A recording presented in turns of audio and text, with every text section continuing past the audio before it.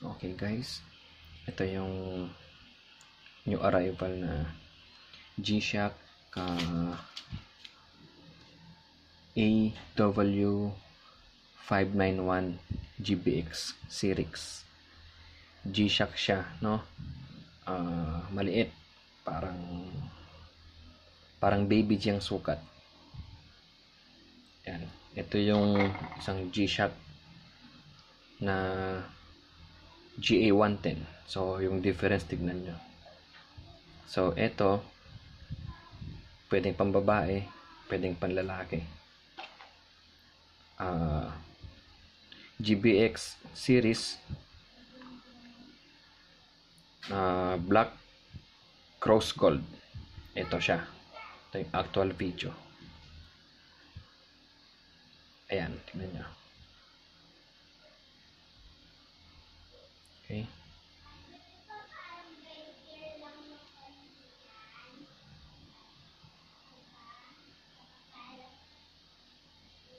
Yan, GBX. AW-591GBX series. Okay. Japan OEM to. Ayan. Serial. May Japan.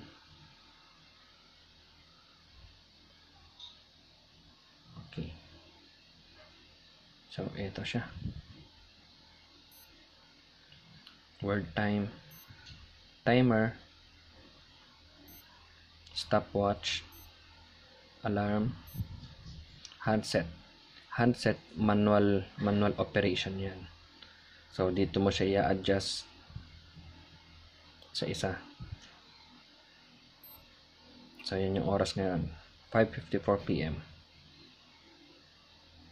Okay.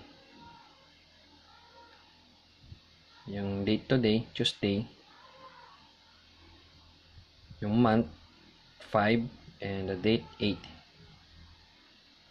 So, yung time. Pwede ring dual time, analog or digital. O kung gusto mo, ganyan, analog, tapos yung araw ngayon, Tuesday. Pwede rin ganyan.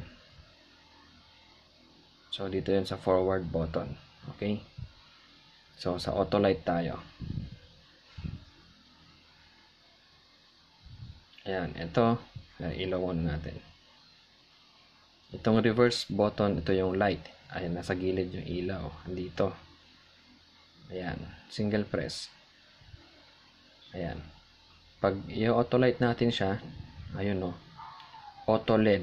Meron lalabas dun na parang arrow or something. Tingnan mo. Long press natin siya to activate auto light. Ayun. May lumabas.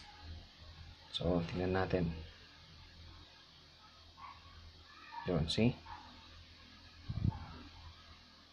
Auto light niya. Okay. Yun. So, turn off. Ganun din. Long press. The reverse button. Ayun. Nawala. Okay. So, ayun yung simple step nila. So, this is all set. Susuot na lang. Gshock AW-591GBX series Japan OEM.